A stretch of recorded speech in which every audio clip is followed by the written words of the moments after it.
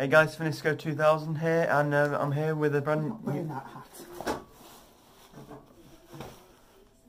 It's a nice hat.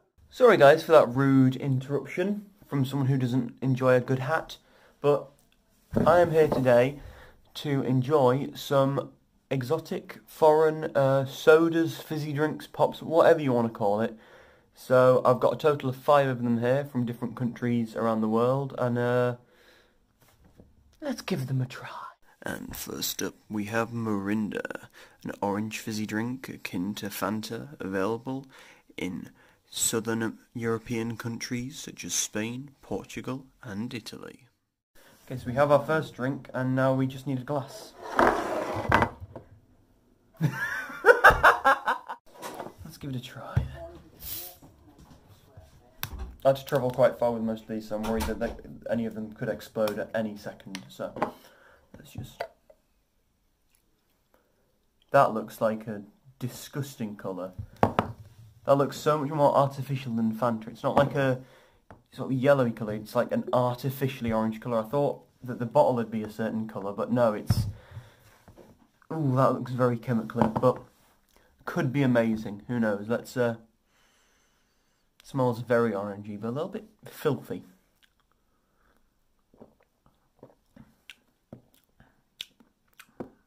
Jesus, what is... Well, first of all, it's sweet as hell. It's a bit flat, but it's really sweet. How much sugar is in this? Only 5%. I guess it must have a bunch of like sweeteners in it. It tastes really sweet. Hang on.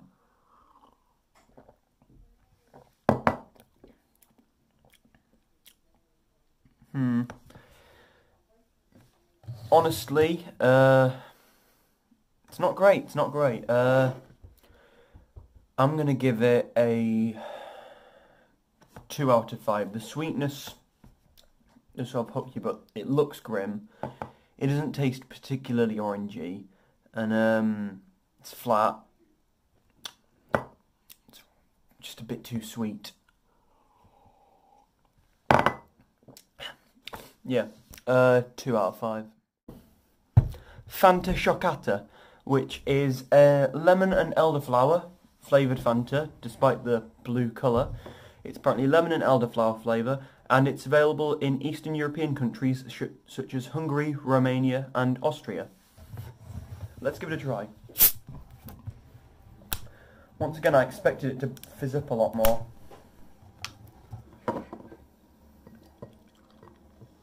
So it's actually the bottle that's blue in this instance. So you can see that is probably a lemon and elderflowery sort of colour, isn't it?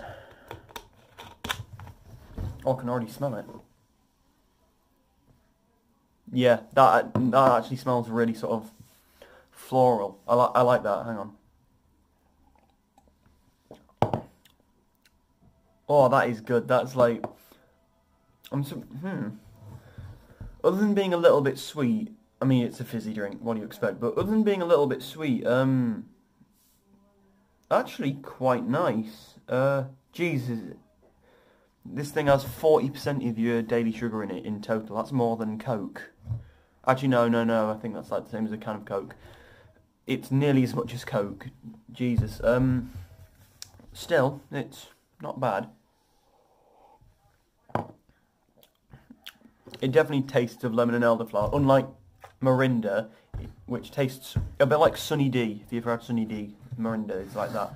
The Fanta Choccata is actually quite good. It's what you'd imagine Fanta, Fanta's take on lemon and elderflower would be, so decent. And now we're going to try grape Fanta. Now, this is actually just as of, I think, a couple of days ago, at the time this was filmed, released in the UK. So you can actually try this from most supermarkets now, but only recently. And I don't know if it's a limited edition like the blood orange flavour was, and the pink grapefruit. They were both short-lived, unfortunately, but maybe grape is here to stay. Because I've had it before when I've been to America, and it is good. But let's see if this is as good, because it is Fanta Diet, because of the sugar tax and that. But So that's got a bit more fizz to it straight off the bat. Lovely colour.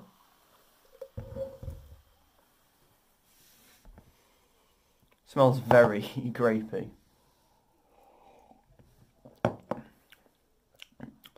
See, diet fizzy drinks, they're always just a little bit too fizzy. I think they try and compensate for the flavour by just adding more fizz.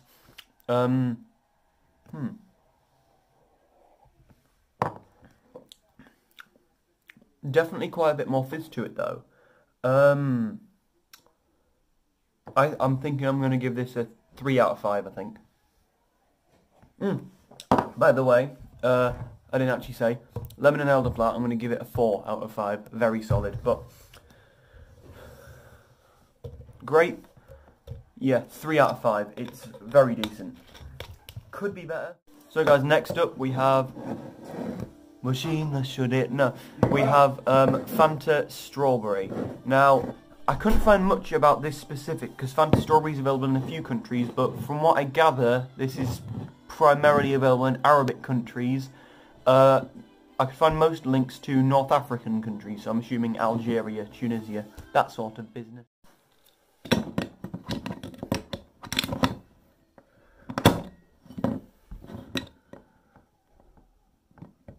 Oh, this is good, isn't it?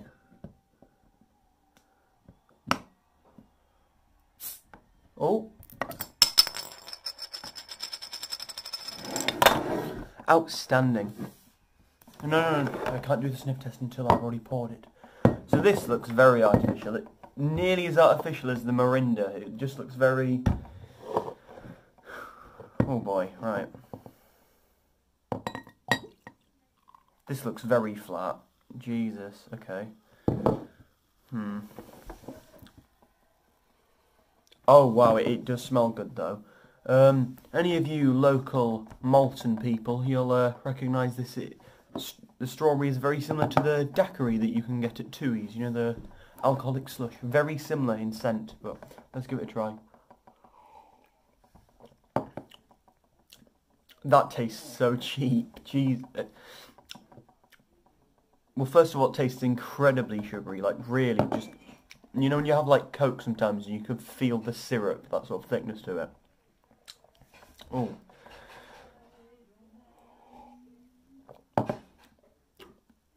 It smells better than it tastes, definitely, and a problem a few of these have is they're a bit flat. I mean they've been sealed this whole time, so I don't see what the problem will have been. But all these damn foreign fizzy drinks, they're all just a bit flat. Well, this one is not nice.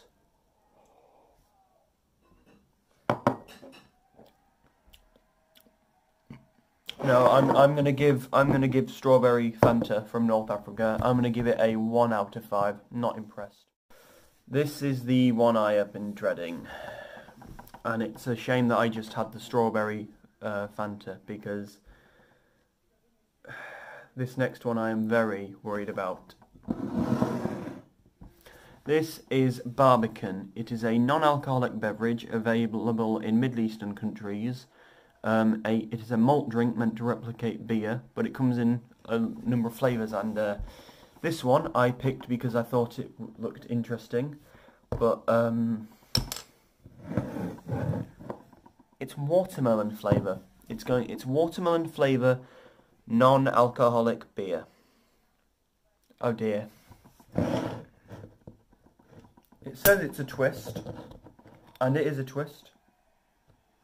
I can already smell it. I haven't even moved. It explodes, right. Still a little bit of Fanta left, hang on. Right.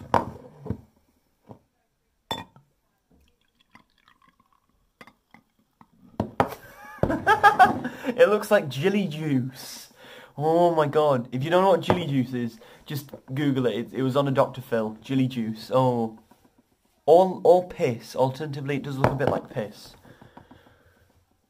It smells very watermelony though. Oh, from here, I've not even come close, hang on. That is strong. Okay, right. I'm not happy about this, by the way. I want you to know that I am doing this for your benefit. This is... Ugh, this does not look... okay.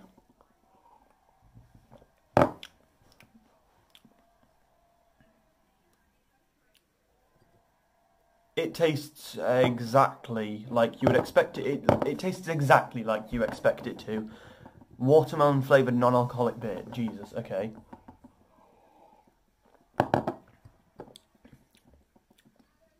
It's got like...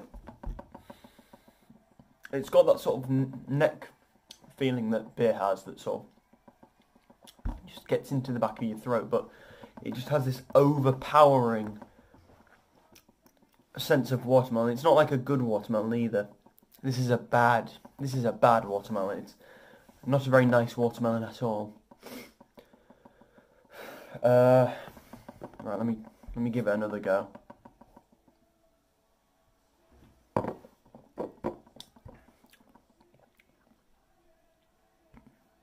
No, that's not nice at all.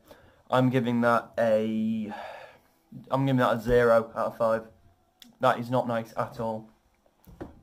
Stay away from it. Absolutely stay away. So in 5th place, it's Barbican. In 4th place, Strawberry Fanta. Yeah. In 3rd place, Mirinda. In 2nd place, Grape Fanta. And in 1st place, knocking the rest out the park, it's Fanta Chocata, aka Fanta Lemon and Elderflower. Drink fizzy drinks appropriately, kids. Jesus Christ. I'm sorry this video was shit. I mean, if you've come away with anything, it's that you don't trust Middle Eastern drinks, apparently. Stick to good old European drinks, clearly.